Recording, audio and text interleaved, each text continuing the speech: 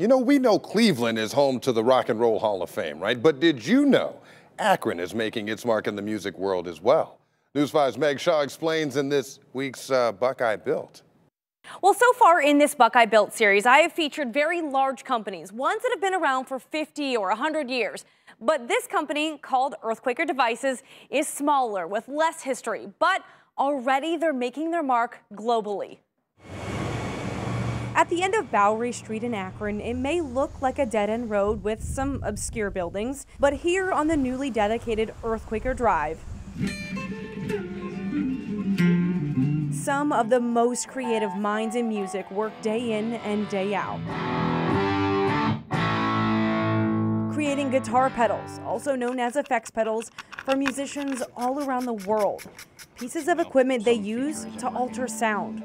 But yeah, I just kind of go through, test every feature, try not to make it too annoying for my coworkers since they're all working next to me. It's all part of a business that originated in Jamie Stillman's small Akron apartment back in 2004. There was no business plan, no intention to start a business, no money involved, really. Okay, so he's no businessman, but he is an experienced musician. My parents even have a recording of me like playing Beatles songs, like playing drums and singing Hard Day's Night on like hat boxes from when I was 4. He's played in punk rock bands, produced records on his own label, and even tour managed for the Black Keys, which was the year he got the idea for EarthQuaker Devices. A time when he was managing their gear, playing guitar on the side, when his effects pedal broke. I really relied on that pedal. He went searching for how to fix it. And this is Long story short, he figured it out. I had no electronics experience, no real engineering experience. He was on to something and started creating pedals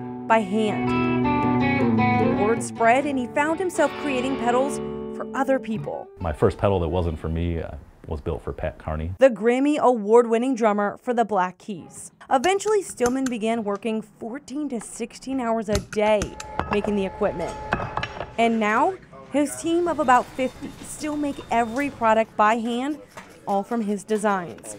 Each employee leaving their mark on every single pedal that's shipped out of their facility. It has taken on a little piece of everybody's personality.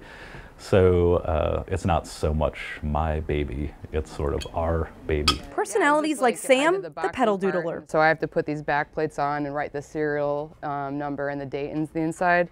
So I just started drawing for fun. Usually I at least draw like a simple cat, you know, like peeking up from the bottom. And after 15 years, their hard work is paying off. This year, EarthQuaker Devices was nationally honored. We won! We won! Everybody's like, what did we win? And I was like, 2019 Exporter of the Year. That's Julie, Jamie's wife, the CEO. She tells me EarthQuaker was recognized as the Small Business Exporter of the Year out of all U.S. small businesses. The first company from Ohio to ever win the award. Ohio is a great place to own a business. It's a great place to do manufacturing. I highly recommend it. We have a really supportive community. But this isn't it. Jamie says he's looking forward to even more growth. I would say the future for EarthQuaker is hopefully continuing on the same trajectory where it's, you know, a little bit of growth every year at a pretty steady pace. So being the Small Business Exporter of the Year, obviously they do a lot of global business. Julie says right now they're exporting product to about 50 different countries, with a lot of that business coming from Japan. For more video on how the pedals are assembled and their national award, head to our News 5 app and click on the As Seen On section. For News 5, I'm Meg Shaw.